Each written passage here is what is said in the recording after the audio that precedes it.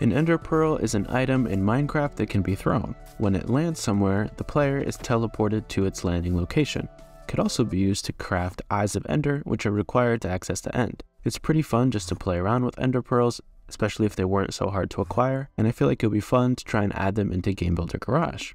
So I created this sample world where you have an objective of reaching the chest on the second stone platform. And the only way we're really going to be able to do that is by adding in an ender pearl that will help us to throw the pearl up onto the platform and teleport to it. So we start out with this basic first-person setup where the camera is attached to an object over the person's head. Everything is set to invisible. And the first thing we're going to do is add an object to give this pearl a physical form. Right now I just have a little texture that I drew. We're going to attach the texture to the object and set it so that the texture faces are only on the X and Z center.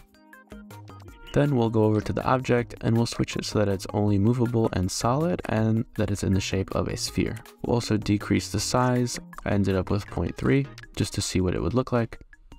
I will go into the game and just make sure that the pearl looks reasonable. Now we'll start to work on the pearl throwing mechanic. Now we don't want to throw directly out from the screen since that doesn't look really natural. So we're going to end up creating a hinge mechanism to throw it at an angle. But first we're going to add two teleport objects, an entrance and an exit. The entrance will be set to teleport spheres so that it only teleports to ender pearl. With the teleport exit, we'll set the physics to reset and we'll change the launch speed to about 15. The size doesn't really matter, and we'll change the launch direction to Z positive so that it's launching forward.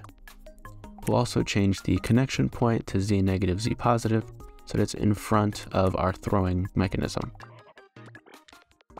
We're going to add in our first person Davenodon to keep track of the origin point of the camera, but instead of attaching it directly, we're going to add in two small spheres and an X hinge nodon to create a sort of bent throwing arm to get a good angle. Our first sphere object with a connection point of center set to only movable with a size of about 0.4 all the way around, and we'll make two of them. Then we'll add in an X hinge and connect them all together in a line, starting with the Davenodon and ending with the teleport exit. Then we just need to set an angle on the hinge. I've played around with it and I came up with -20. That's a 20-degree upward angle. And we'll set the angle on the hinge by clamping down the range to -20. So it'll stay rigid in this position. So that we can test this out, we'll add in a ZL button press nodon and attach it to the teleport on the ender pearl. And we'll switch the output to on press. So you can see that works pretty well and it's satisfying and it feels like it does in Minecraft with a slight arc, so you could do things like throw it over hills and reach higher targets.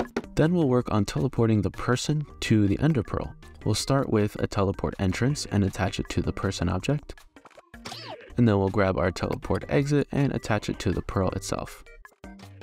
We'll make sure that the teleport IDs are set to the right channel, in this case B, and we'll make it so that it only teleports the person object.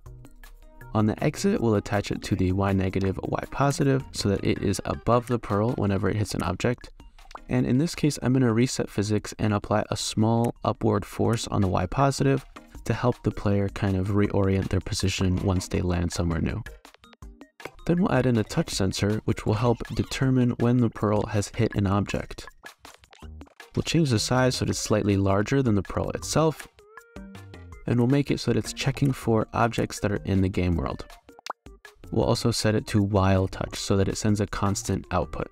The reason is we want the touch sensor and the button press to both go into the and nodon. But we don't want to cause some weird glitches where if you launch the ender pearl against a wall and it's really close by, it might get buggy.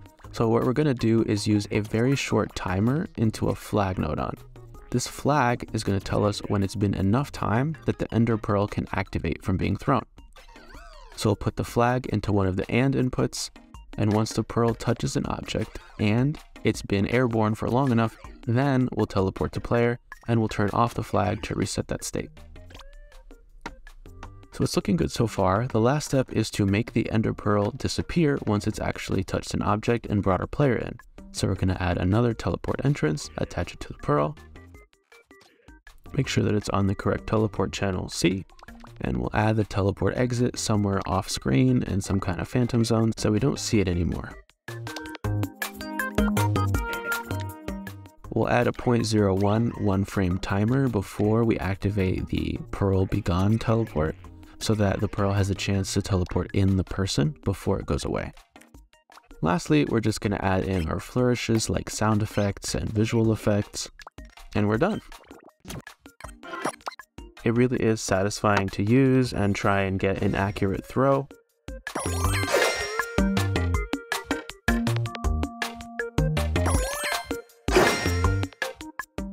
And we're able to finally get to our chest over here, and I can see using this for other gameplay elements and things like platforming.